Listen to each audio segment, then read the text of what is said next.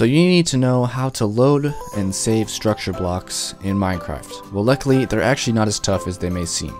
So first things first, you're going to have to give yourself a structure block, so /give, player name, structure block, just like that.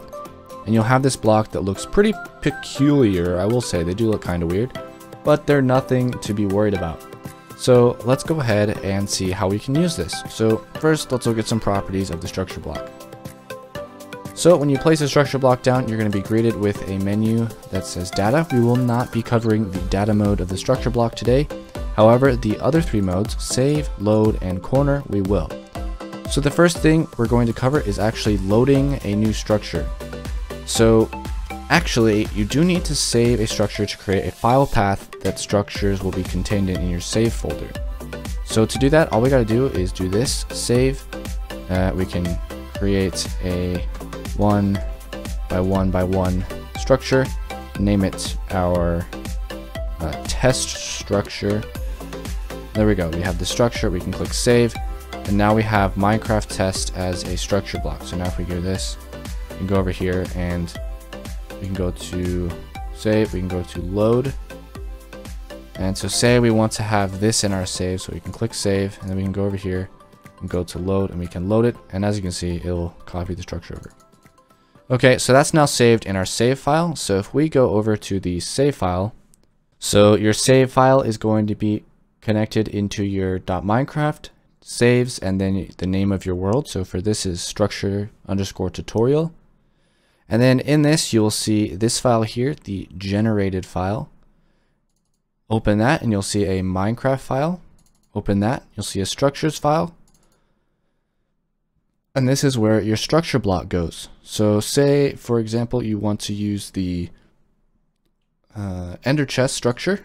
In this structures folder, you'll go ahead and paste the structure block file that I have provided or someone else has provided.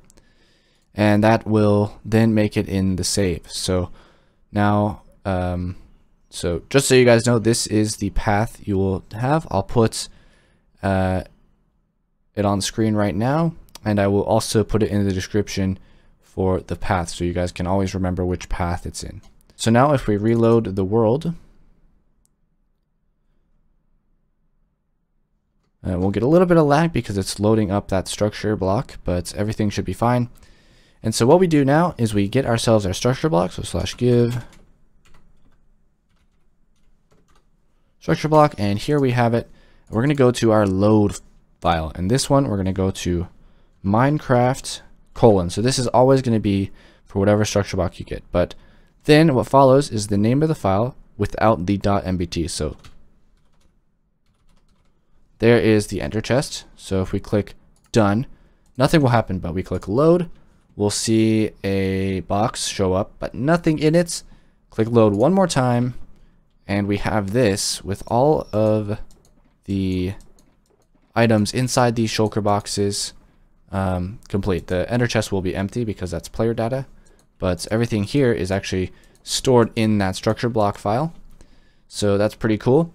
And that's how you move structure blocks from tutorials that I'll give and other people will give. So pretty cool.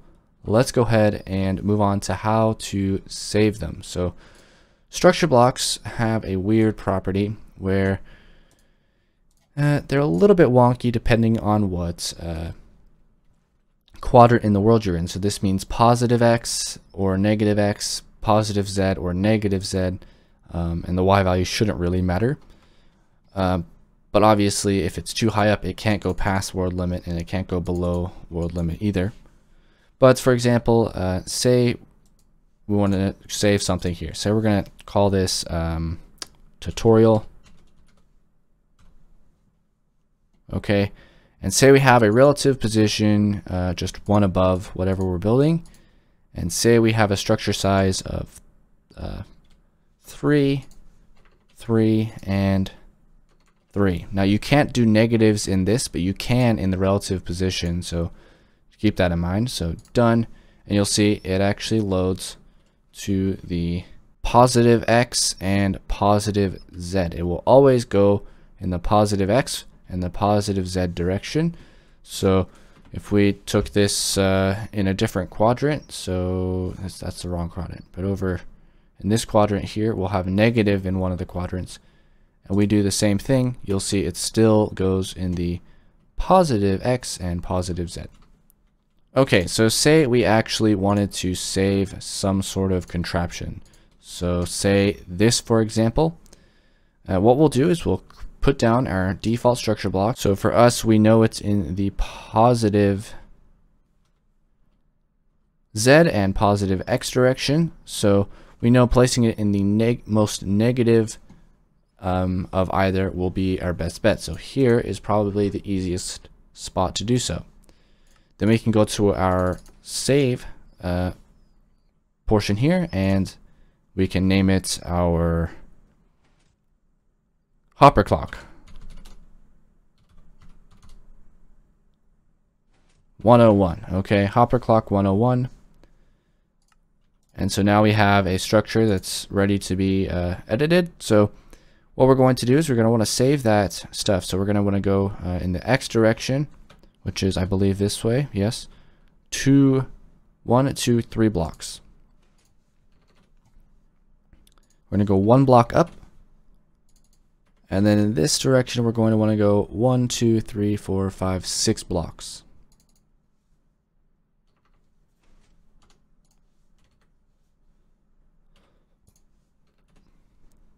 Okay, so there you go. And you're going to click save.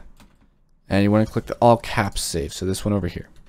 And that, as you can see, will actually create a little box around our contraption here. Now, say for example, our structure is way too large and we don't want to do that counting. What we can do is we can do a structure corner block. So say we want to have the corner over here. Put it 1 block above because it will go to the bottom corner. Click on till it goes to corner, and you're going to name this the same thing as the actual structure. Just like that. So we have a corner block with the correct name, hopper clock 101. And now instead of doing these manually, we click detect. And as you can see, it will actually detect that one, go to the bottom corner, and go to the upper corner of this one. So keep that in mind. It will not be 1 block above. It'll actually do a 1, 1, 1 position, but you can easily change that by 0, 1, 0. And as you can see, it moves it by 1 over because it's the relative position, not the actual size. Okay, so say we're ready to save this structure. What we can do is click save. Okay, and the easiest way to copy it over in the same world is to control middle click, which will keep NBT in that block. Then over here, we can place it, and we can click on one more mode and click load. And as you can see, we have something wrong here. So that's something to keep in mind. I learned that today. If you have something moving in a structure, that is bad because it will save the exact moment that you click save.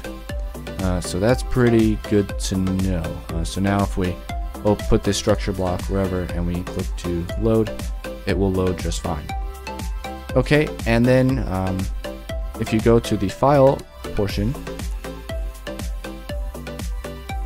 as you can see, we actually have our test and our hopper clock 101 in our structures folder. So that's pretty cool. So yeah guys, that is basically how to use structure blocks. I hope you found this video useful. I hope it wasn't too long, but I wanted to make sure that I covered the topic with the amount of coverage that it needed. But hopefully you guys will be able to use structure blocks now. A couple quick notes before the video ends. Structure sizes are limited to a 48 block max of the structure size, and that's pretty important if you are going to be saving a large structure. I recommend using a mod called Litematica, and I will be including either Litematicas or NBT files for my future tutorials of my future builds, because I find them to be a lot better because you can put them directly into your testing world, so you can mess with them in your own testing world and not someone else's. Alright, thanks for watching, and I'll see you guys in the next video. Bye bye!